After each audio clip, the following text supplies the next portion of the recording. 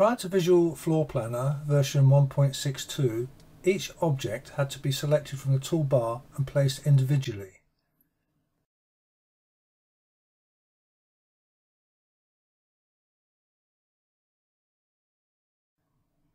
This can be quite time consuming, especially when placing the same object multiple times.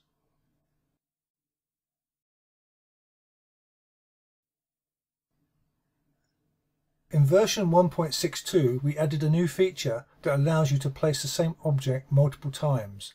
The object remains attached to the cursor, and you can keep repeating this until you press the escape key or select a new object.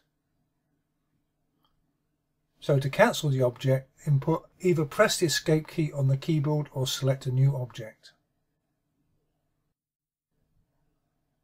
Unfortunately, some existing users thought this was a bug.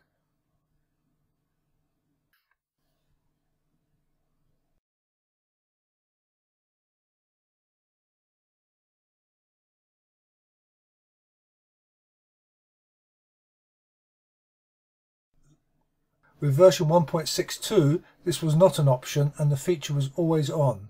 As of version 1.63 you can now select this as an option. Just select the Format Floor Planning Settings menu and enable this feature.